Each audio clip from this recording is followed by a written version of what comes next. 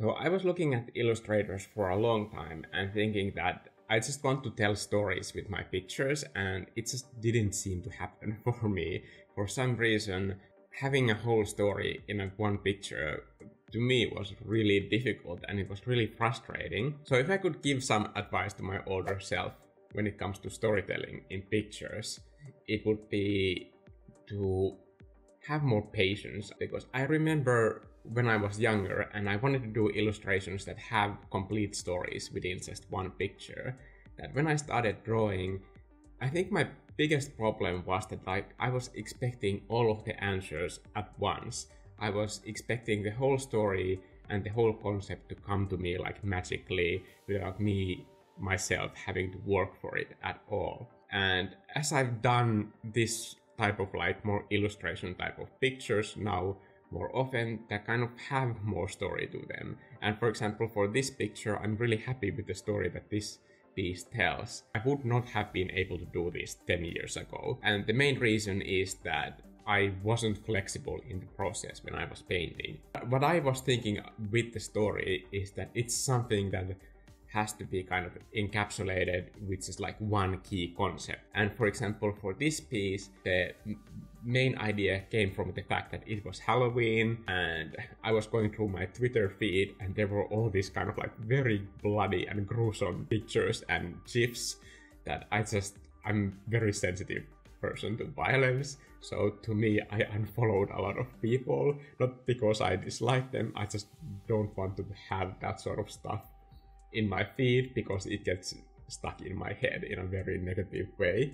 So I thought that like I want to create something more fun for this Halloween just to feel more safer. I came up with this idea that like maybe Halloween is the one day of the year when ghosts wash their sheets, because there's already a lot of like commotion in the town and people are scaring themselves. They can use this opportunity to like get their ghost sheets properly washed. So that's the whole like main concept of this illustration, but I don't think that by itself is the whole story of this piece. Where that story comes in is all those like finer details, like what kind of sheets do the ghosts own, and do they have a pet? What pet is that? Like then I came up with this scary wolf, but it wasn't turning out to be super scary, so I gave it a bib and a bone.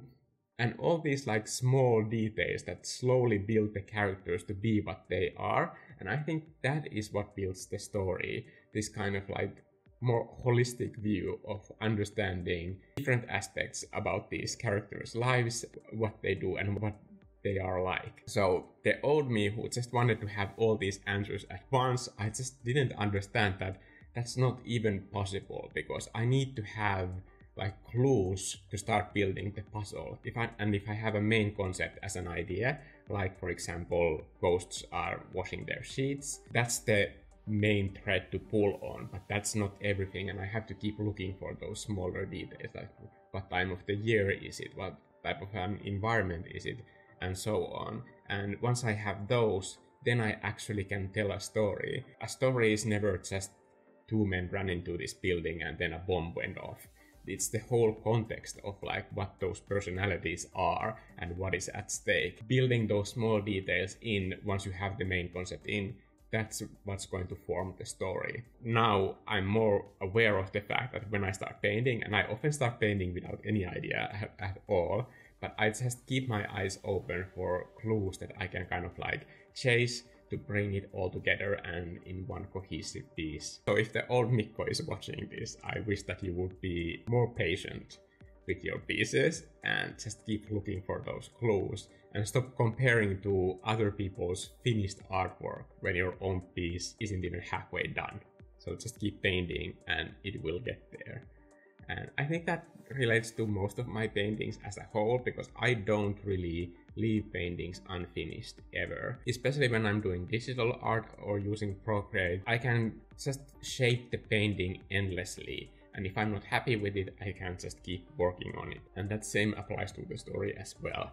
If I'm not happy with the story and the way that the details are coming together or how the characters are being portrayed, I can just keep working on it until it's there and it's done. And all these tricks also apply to environments, because when you're building an environment, you have these kind of main shapes, and that's kind of like the main blocking phase of the environment.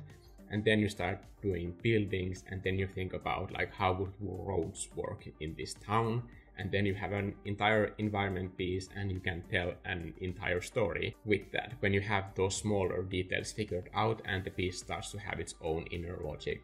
What type of plants would grow at this altitude, and so on.